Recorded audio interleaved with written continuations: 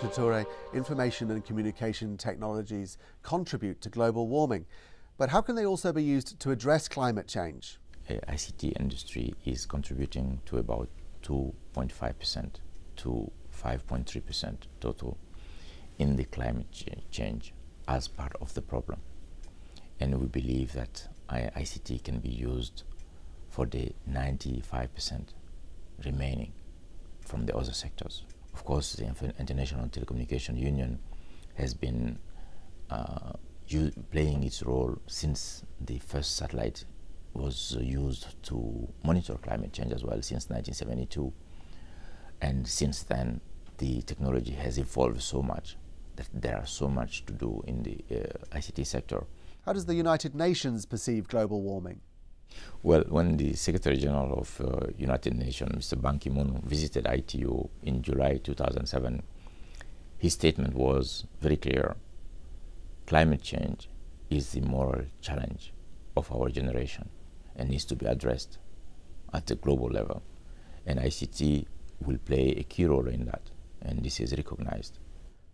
How can ICTs be used by other industry sectors to reduce emissions and energy consumption?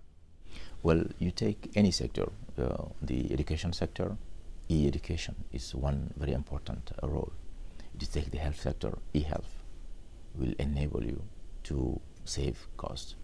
You take the construction sector, and now both house construction or car manufacturing, you will have smart cars, smart houses, smart buildings that will be energy efficient. In the agricultural sector, you will be able to help in the supply chain, in capacity building. Every sector, in every walk of life today, can have an effect by changing its behaviors, by using tools and devices that can have a real important effect on climate change today.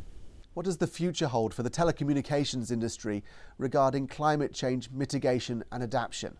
The future of the ICT sector is bright. First of all, it's going to grow. Of course, that means that there are risks of increasing the greenhouse gas emissions, of course. But of course, the smart devices that we are conceiving now, the next generation networks that are being conceived, are proof that we are going to have a very good contribution in this fight against climate change.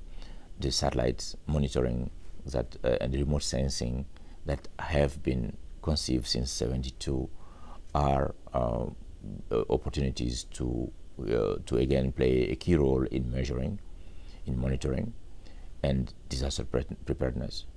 We are organizing ourselves in a way that the whole industry can raise awareness and use the information and communication tools to globally raise the awareness and share information, reduce travels.